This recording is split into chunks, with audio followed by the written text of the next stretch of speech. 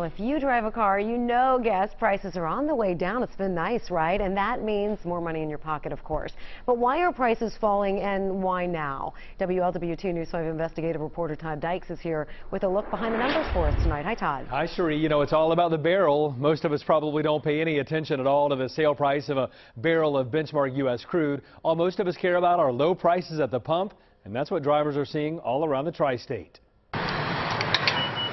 Filling up for $2.27 at this Shell station on Delhi Road is just fine with drivers like Ed Augustine. It is a good thing. I just hope it keeps up. I keep hearing it will.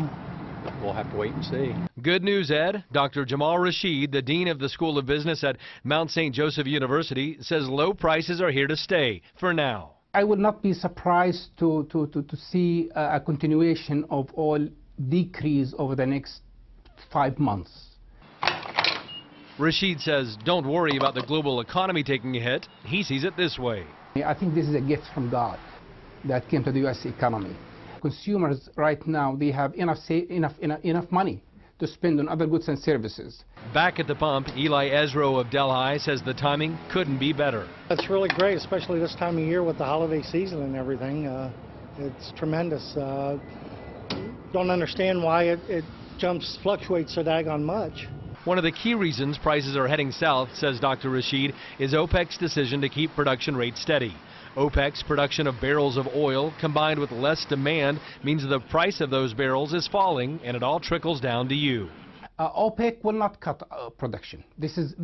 I'm certain about that one, because OPEC right now, every single country in OPEC, they are worried about market share. So, thanks to market share and the price of a barrel of oil, you'll have more cash in your pocket, at least for the foreseeable future.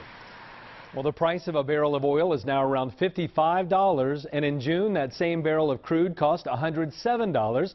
That means oil is now at its lowest level since the spring of 2009.